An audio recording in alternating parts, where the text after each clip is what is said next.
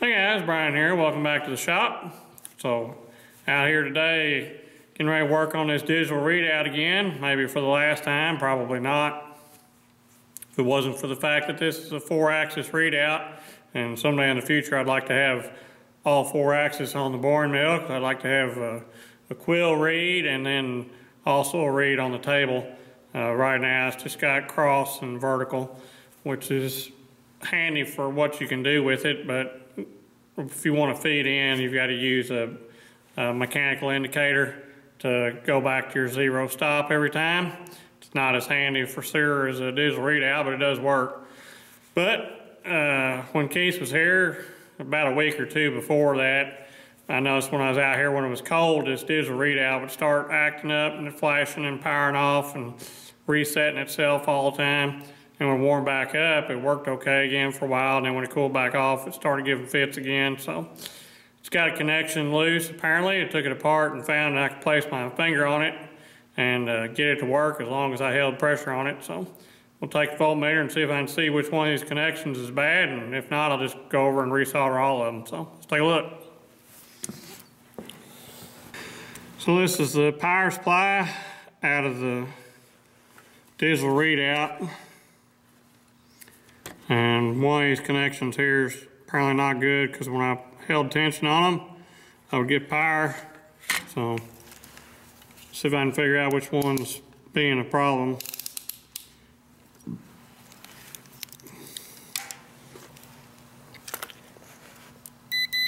Just try and check continuity on them. See if any of them show open.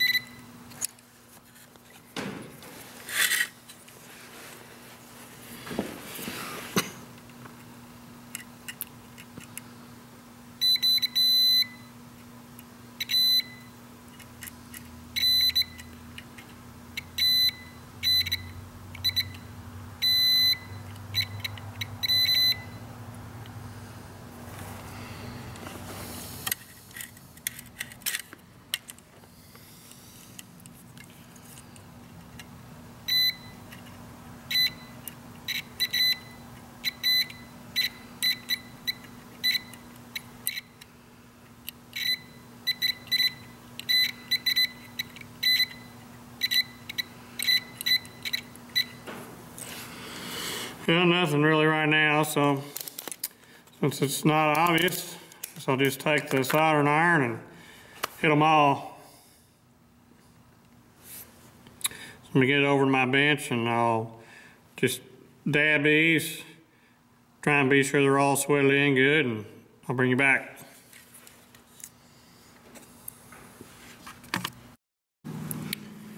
Okay, so I got them all resoldered there for a little bit more. Hopefully that'll get the cold joint fixed to where this will work like it's supposed to and not be cutting in and out. So get this stuck back in the machine and see what happens, I guess. Other than that, I didn't see anything else on this board that looks funny or out of place. I only soldered one of them together and had to go back and cut it apart, but it wasn't too bad. Those are close spaced. I'm not a professional. I'm just a machinist. I don't see any bulging caps or anything, so. I've got the power supply hooked back in here. Hopefully I remembered how all the wires came off.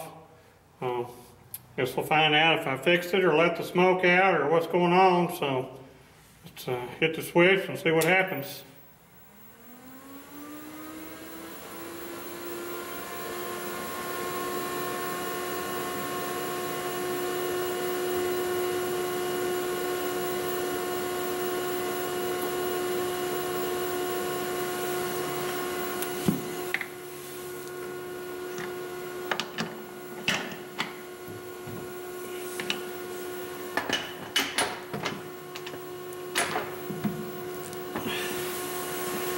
Let's put a value on both of them, and I'll be able to come down here later and see if it's still showing that same value.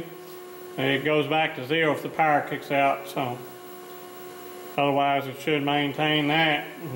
See how it does here. I'll come back and check it in a couple hours and see if it's still working.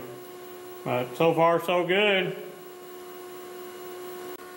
Well, I've fooled with this here over the last hour and it seems to be behaving, so I don't know if I'm gonna call it fixed, but at least for now it's working, so I'll let you know if it quits. Just let me get back to doing what I was doing before this project bred into another project. So thanks for watching, thanks for subscribing, I'll catch you later.